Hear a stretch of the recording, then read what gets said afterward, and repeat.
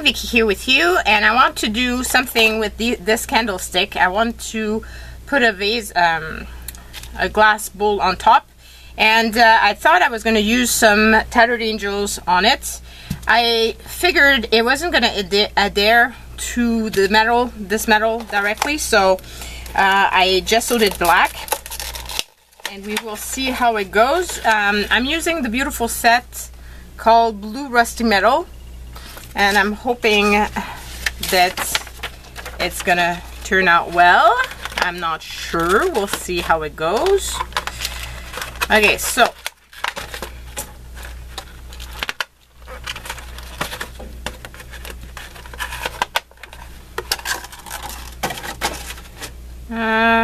the first step is the light blue. So they say to coat everything with it. So we'll see, and then to let it dry.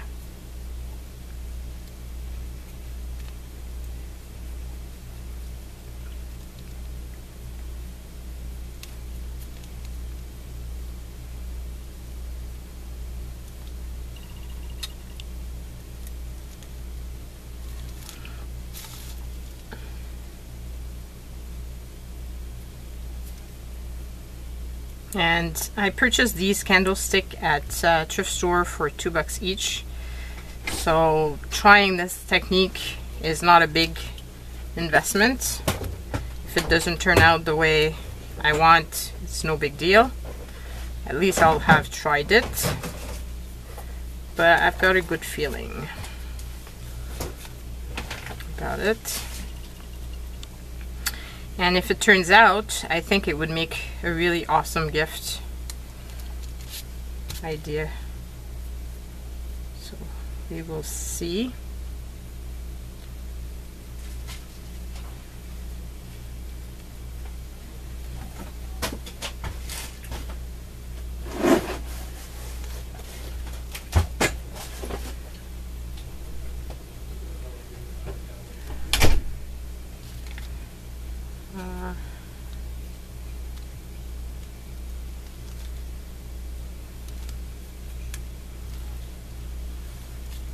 Make sure I cover everything.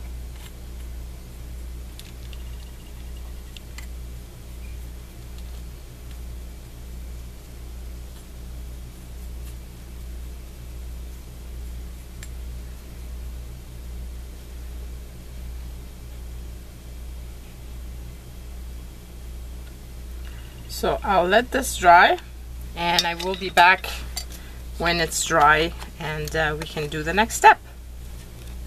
Okay, so I'm now in for the next step because it's all dry, as you can see. And so the next step is to put some dry when it's light blue chalkboard splash. And so this is the one, and it says to do this directly as a splash. So I'm gonna do it as that. Add glimmer mist brown, spray the paint directly. So this is the bronze, and I'm supposed to spray it directly as well.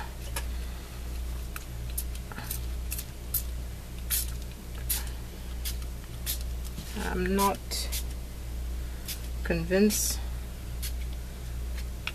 Okay, and then let it dry. So I'll let it dry and I'll be back.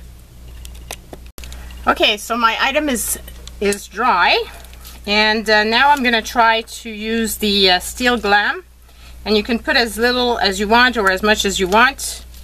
So we'll try this out, and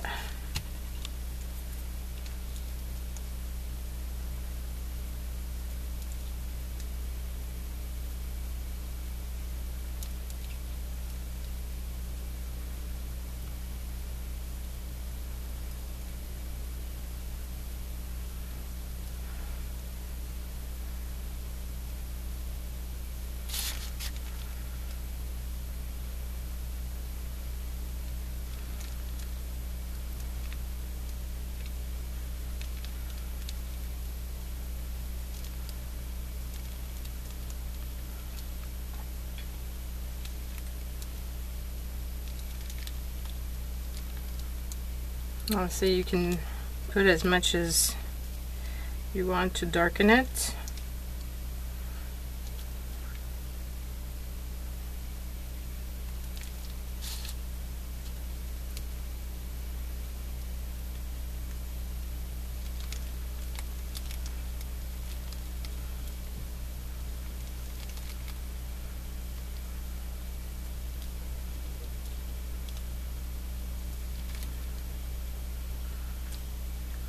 Then you can reuse the mist.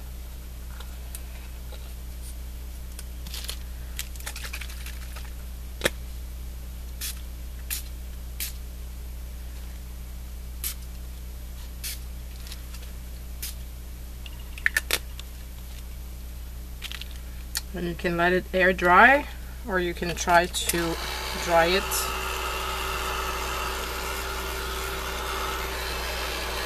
with the heat tool. And you don't want to get too close, because if you get too close then it might bubble up, or that might be what you're looking for, depending on the look you're looking for.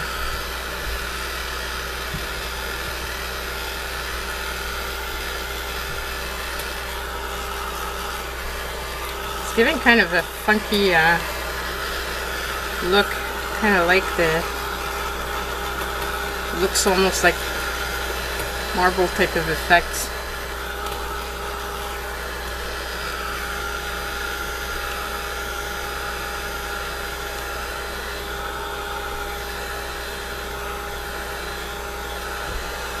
Not quite what I expected, but I kind of like it. So now the next step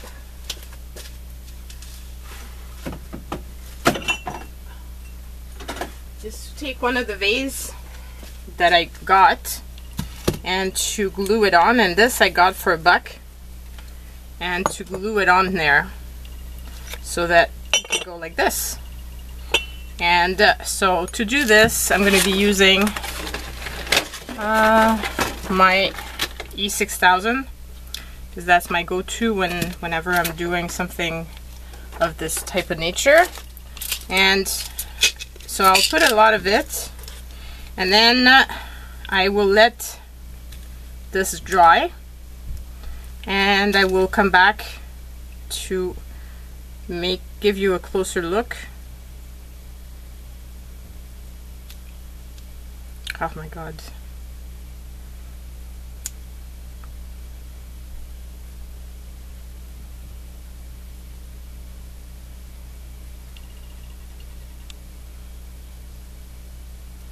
I think I need to purchase another thing of E6000.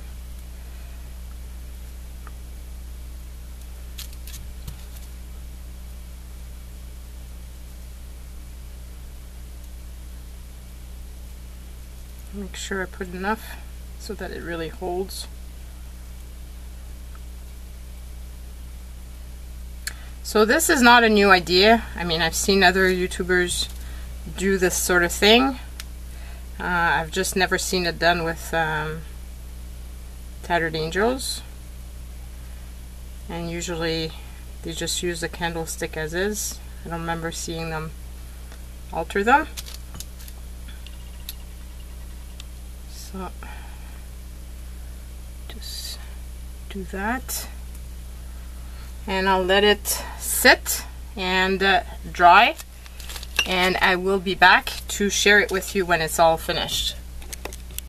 So I'm here for the finished product, and here it is. I really love how it turned out, and even my husband mentioned how he thought it looked amazing. So I'm very, very excited. And this is going to be a technique that I'm going to do again, because I have another one, and I have another one of those little jars. Of course it's not exactly the same, but I kind of think if I put a few of them together, it kind of makes a nice nice set. So that is all I wanted to finish the video. So hope you like it. Go and check out the fabulous Tattered Angel products, and I will be putting down in the description box below the link to those products. Bye everyone!